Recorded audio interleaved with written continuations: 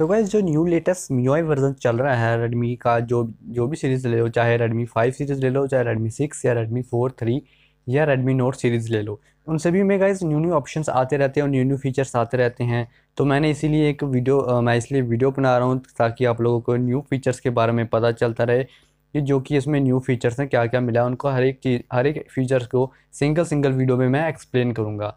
तो मैं कम्प्लीटली एक वीडियो बनाता हूँ जिसमें कि आपको फीचर्स बताता हूँ हर एक मतलब डिवाइस में जो भी फीचर आता है। तो गाइज़ उसकी वीडियो में भी 30 मिनट या मतलब हाफ एंड आवर की हो जाएगी वीडियो, पूरी की पूरी फीचर्स को लेके, क्योंकि स्टेबल वर्जन में तो अभी तक वो फीचर्स नहीं आए होंगे, मगर जो कि बीटा वर्जन में आया हुआ है फीचर्स। तो अगर आप लोगों को वो फीचर देखना है, ब्लर ऐप प्रीव्यू का फीचर कैसे वर्क करता है, तो गाइज़ ये वीडियो शुरू से लेकर एंड तक देखना। और जो कि है, अगर आप हमारे चैनल पर न्यू हो तो प्लीज़ चैनल को सब्सक्राइब कर ले।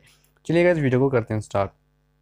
तो गाइज़ जैसे कि आप सभी लोगों को पता है कि अगर मैं इसमें कुछ भी खोलता हूँ, चाहे मैं गैलरी खोलता हूँ, ठीक है, ये थीम वाला खोलता हूँ, ठीक है, यहाँ पे थीम वाला खोल दिया, प्ले स्टोर भी खोल दिया मैंने, और जो कि ये मी ऐप्स भी खोल दिया। तो गाइज़ अगर मैं रिसेंट में जाता हूँ तो मान लीजिए गाइज़ यहाँ पे जो कि है, यहाँ पे कोई चैट, किसी की चैट खुली है, मुझे वो किसी को नहीं दिखानी कि मैं उससे क्या बात कर रहा हूँ।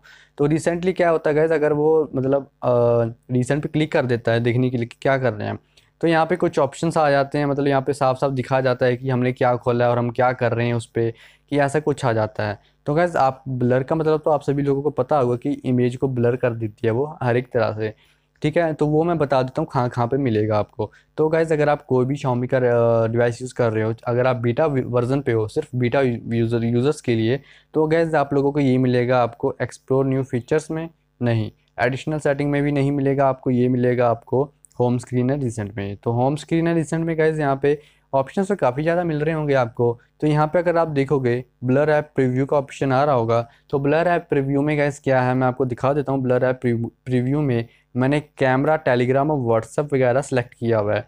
तो भी मैंने क्या क्या सिलेक्ट किया गाइज़, देखिए गाइज़, प्ले स्टोर, थीम। तो यहाँ पे मैं देखता हूँ प्ले स्टोर और ये मी ऐप आ गया, और जो कि यहाँ पे थीम का भी होगा गाइज़, यहाँ पे ये आ गया प्ले स्टोर, और ये यहाँ पे नीचे की तरफ आ जाएगा हमारा थीम। तो थीम थीम थीम आ गया, ये रहा थीम।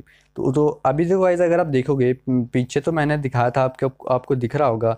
तो गाइज़ अगर मैं इसको खोल देता हूँ, ठीक है, तो खोलने के बाद क्या होता है गाइज़, ये दिखेगा गाइज़, ब्लर हुआ पड़ा ये पूरी तरह से, मतलब आप लोगों को नहीं दिख रहा है कि कैसे ये चलेगा, क्योंकि इनके ऊपर जो कि ये ब्लर है।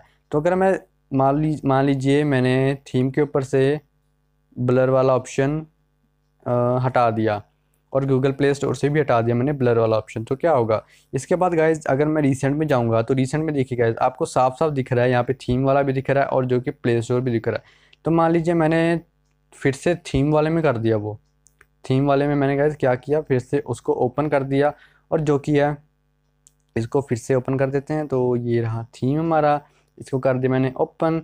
तो गाइज ये देखिए गाइज, फिर से ब्लर हो गया और फिर से ये वर्क हो गया स्टार्ट।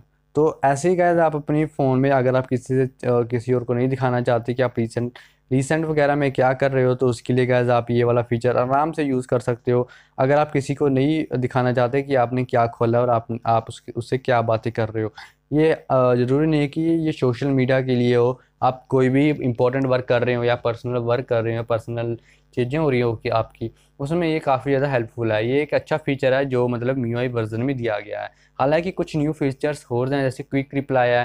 क्विक रिप्लाई का मैं एक अलग से वीडियो बनाऊंगा, क्योंकि ये प्रॉपरली वर्क नहीं है अभी भी, कुछ डिवाइसेस में, मेरे डिवाइस में भी पूरी तरह से वर्क नहीं है, ठीक है गाइज। तो गाइज उम्मीद करता हूँ आपको वीडियो अच्छी लगी हो, लाइक कर देना, शेयर कर देना, चैनल को सब्सक्राइब भी कर देना। मिलते हैं आपको अगली वीडियो में। Tata and good bye.